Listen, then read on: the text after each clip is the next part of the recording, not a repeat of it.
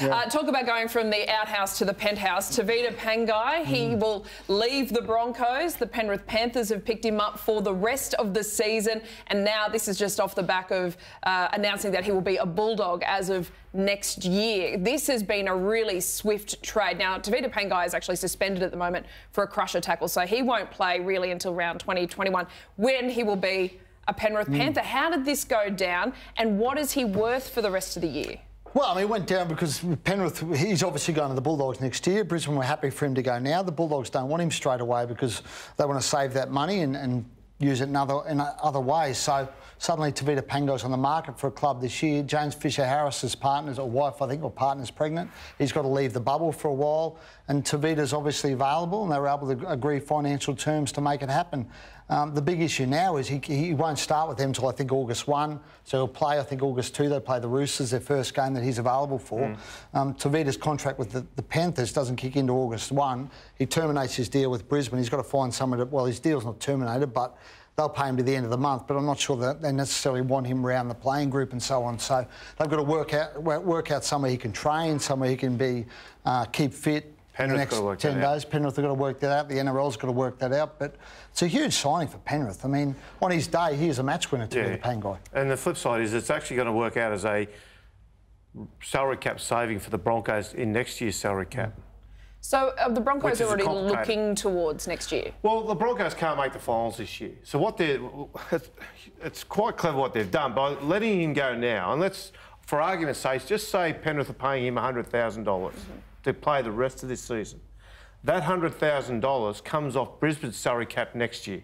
Yep. So that gives the Broncos an extra $100,000 in their next year's cap, which can be the difference sometimes between landing a player and not landing a player. We all know they're in the race for Dane Gagai. They're looking at a couple other players as well. They've got money to, that's going to be available because Milford's also going, which is going to free up the best part of $1 million in the cap as well. So they're looking to get back in the market. So given the fact they're not making the finals this year, that he's going to Canterbury next year, why not let him go now? As a Broncos fan, that's so disappointing to just see them wave the white flag. They're not, it's business, Vonnie. It's not white flag. I know, but how can you just cheer for someone all year and then go, well, we're not going to make it, off you go? Well, people only cheer for a piece of cloth anyway. I don't think that passes the pub test, to be honest, for fans. If they've signed up, they've bought their membership, and then they think, oh, well, the Broncos aren't picking the people who won't be here next year anyway. You don't think there's some confidence or there's some happiness about the fact that, OK, he's gone this year, but we're not making the finals anyway, but this is going to give us money in next year's cap. That's what the off-season is.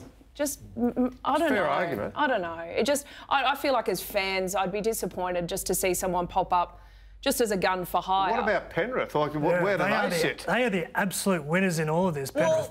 To win a competition, they didn't need Tevita Pangai Junior, but you think about his history at the Brisbane Broncos. For me, he's a follower. He's not a leader. He's got a big voice at the Brisbane Broncos and he gets away with a few things. At Penrith, he's going to be overwhelmed by Nathan Cleary, Fisher, Harris, Isaiah Yeo, and this guy is going to take an impact at the finals and he's going to play a big role in Penrith trying to do what they want to do. And he's a great insurance scheme. Absolutely. He sits there and if Fisher Harris goes and has his wife has the baby and he's obviously going to free up a spot there. But even once he comes back... Well, I think it's better for, like, kick-out. You think about his brilliance. He's struggling to do it over 80 minutes. Bring him off, put Tevita on for 20, 25 minutes, then put kick-out back on. You've got a hell of a combination Tevita does those big minutes. Absolutely. He does those big carries. He's the competition's leading offloader as well. He averages about 3 a game or more. He brings so much to the game. And I think he is destructive. He's a little bit controversial. But it just looks like the rich robbing from the poor. Vonnie, look, there's no doubt when the NRL changed the deadline to sign players from June 30, which it's been for many, many years, for decades, in fact, and last year we had a corrupted system because we had the COVID interruption. Yep.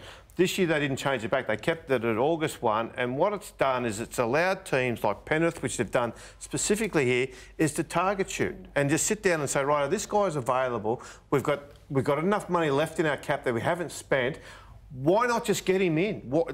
to Cooper's point, he just comes in as a troubleshooter. Boom. Absolutely. Off he goes. I'm with you from a Broncos perspective, on he's a Broncos fan, to see him go. So you're the other one. There's only two of us. I would say that if it gets some Dane Gagai down next year, then it's a really smart piece of business by Brisbane. If it gets them a better player next year, or a player that better fits the roster they're trying to build, it's a really smart move by the Broncos. So if the Broncos, let's say, for example, the Broncos right now have got 200,000 left in their cap next year.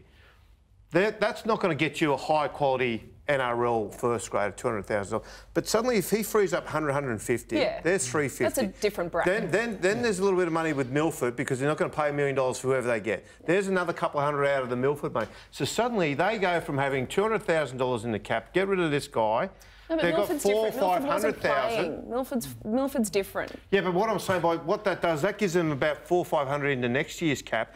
Now, that means they can get a serious player at the club next season. And if you're going to, that's a long-term decision they're making. Let's think long-term about the long-term building of the club. And to Reedy's point, get a gay guy in or someone like that who's a rep standard player. If that means letting him go for the last 5 games of the year. Why not? I know, I just feel like the buzzards are hovering and we're trying to shoo them away from the Broncos' carcass. If the Broncos can reset their list for next year, I think that's way more important than winning next week's game. Yeah. Well, the Bulldogs, they have done an amazing deal with Pangai as well, and of course that boosts their roster enormously. They are, I mean, this is their predicted team for 2021, and it has, the quality in this side has skyrocketed. The Bulldogs' stocks have gone through the roof.